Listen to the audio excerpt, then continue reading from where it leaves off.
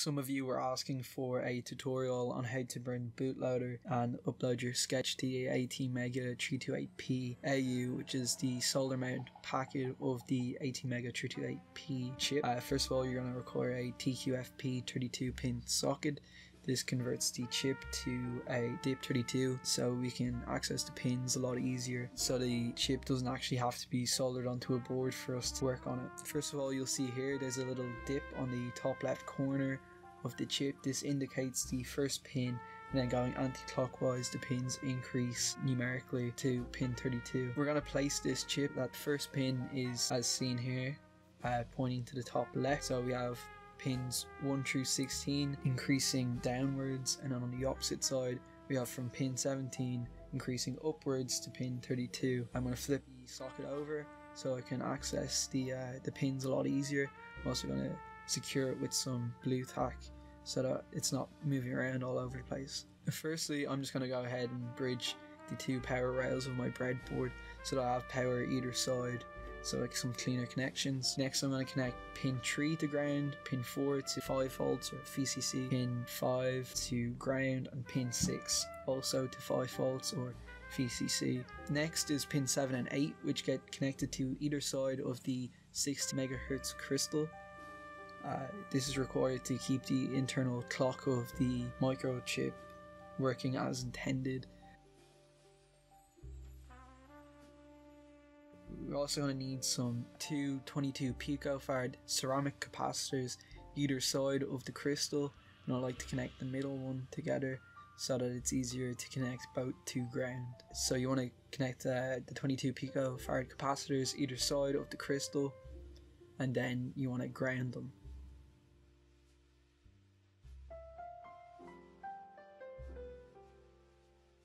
Afterwards, we'll connect pin 18 directly to 5 volt.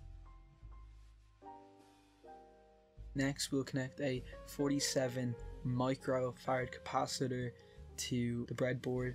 It's positive terminal, that's the long leg or the side opposite the grey bar, to 5 volts. Next, we will connect pin 20 to that capacitor in series, after which we will then connect pin 21 to ground.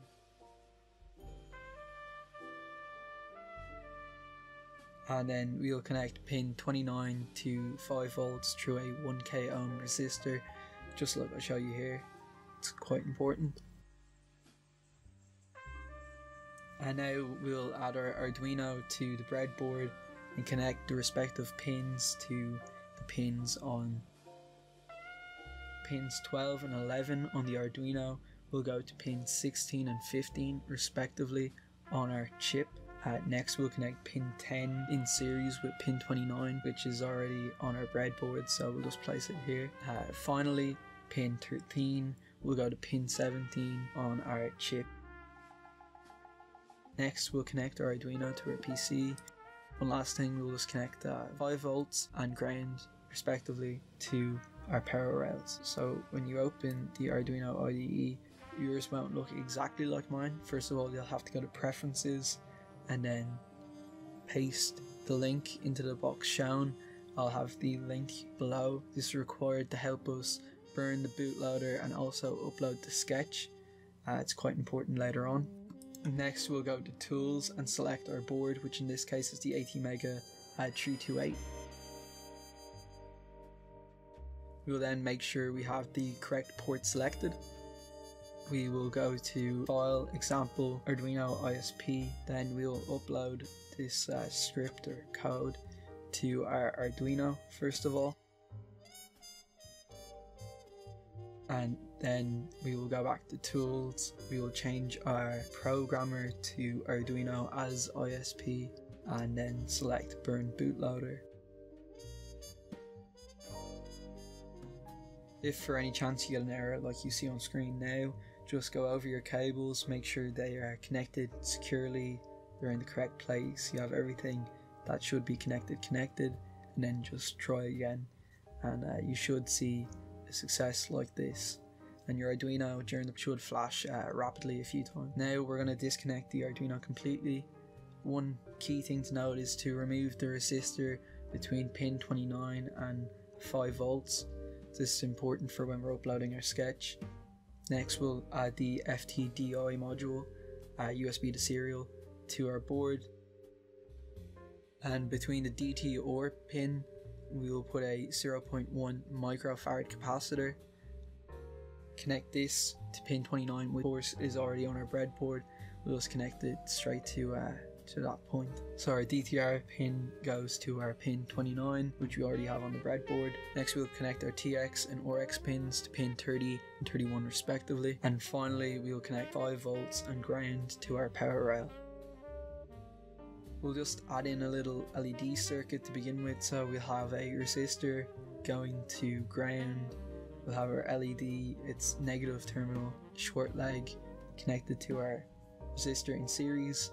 And then we'll connect the wire from pin 17, which is digital pin 13 on our chip, and connect it to the positive terminal of our LED. Connect the FTDI module to our computer, and we'll get an idea that it is connected correctly, because when you add the FTDI module, the LED should blink a few times in a kind of systematic fashion. Once this happens, we'll hop over back into the Arduino IDE. We'll take our sketch that we want to upload, we'll paste it in. I'll link to where you can find this one. Then we'll go to tools. We'll make sure that all our settings are correct. As you see here, we have the correct COM selected, and we will change to USB as ISP. And then we will hit upload. Now the key thing here is that once it is done compiling, quickly remove our pin from DTR. From my understanding, this causes the board to enter a high state, or maybe vice versa, so that the FTDI module can communicate with the chip itself. It helps to reset the board. And just to confirm that our code has been uploaded successfully, I've removed all of the FTDI module connections to show that it is just the essentials of the Atmega chip, the 47 microfarad capacitor, the 22 picofarad capacitors, the 16 megahertz crystal, just the core essentials of the Atmega chip. And as you can see, our code works without any issues. So thanks for watching. I hope it was informative and helps you guys out. If you like, I suppose subscribe, maybe, or like the video. And if you have any questions or anything, or I skipped over anything, please don't hesitate to leave a comment, and I'll try help to the best of my ability.